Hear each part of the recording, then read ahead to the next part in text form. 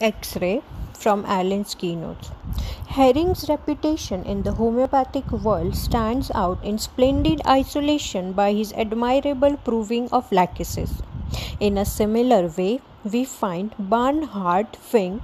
having proved X-ray, has left behind him a priceless legacy in view of the fact that its possibilities in the cure of many of the most obstinate chronic diseases appear limitless.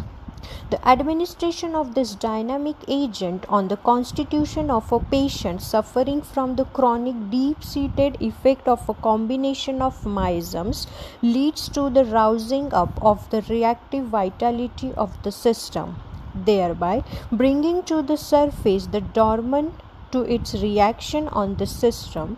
Defying the curative effects of indicated remedies, psychotic disorders in particular would have progressed to culminate in a crisis, especially by producing cancer. The prominent symptoms of the proving are noted below: mental irritability, sleepy with headache, sense of pressure in the center of the forehead, constant ache in vertex, worse on awaking, also on coughing, sneezing, or keeping head low, pain across brow over bridge of nose, desire for sweets, can eat plenty but does not enjoy it, frequent urination, worse after getting to bed, sexual desire lost in man, testes relaxed, impotent feeling, sharp pain at apex of heart, better by lying on left side,